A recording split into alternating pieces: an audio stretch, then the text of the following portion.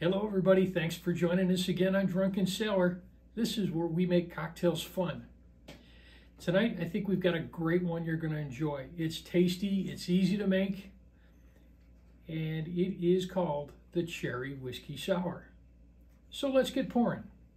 We're going to start with our fruit juices first.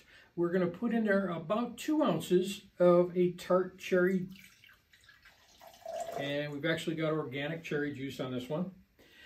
Next going in there is 1/2 ounce of freshly squeezed lemon juice. Fresh is best. A lot of times when you use fresh juice, you double strain the cocktail. What I like to do is I'll strain my juice before I put it in the cocktail. Next, we're going to put in there 1/2 ounce of simple syrup. And that's a 50-50 sugar-water mix. And we're going to put in there now 2 ounces of bourbon.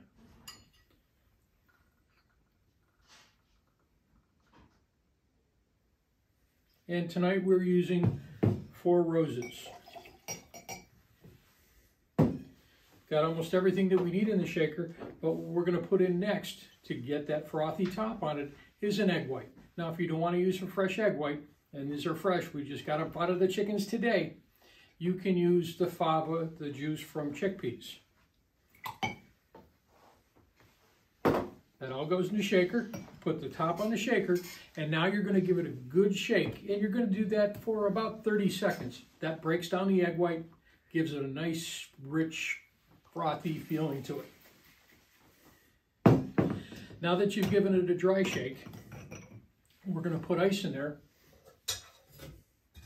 and this is going to chill it down. So if you take 1 big ice cube in there, if you use a big ice cube, you're going to cut down on your dilution of the cocktail. And we'll give it a good shake again to chill it. This time only about 10 seconds. Now that we've given it a good shake to chill it down, we can get ready for the pour. The one other thing I want to mention about this is that if you can't drink the alcohol, you can leave the bourbon out of this, and it makes a great mocktail. Pretty tasty, so just another option for you. We're going to give it a pour. You can see that that egg white on there is giving us a nice frothy top on it. And there is our Cherry Whiskey Sour. Garnish with 3 cherries, and you're all set. Cheers, everyone.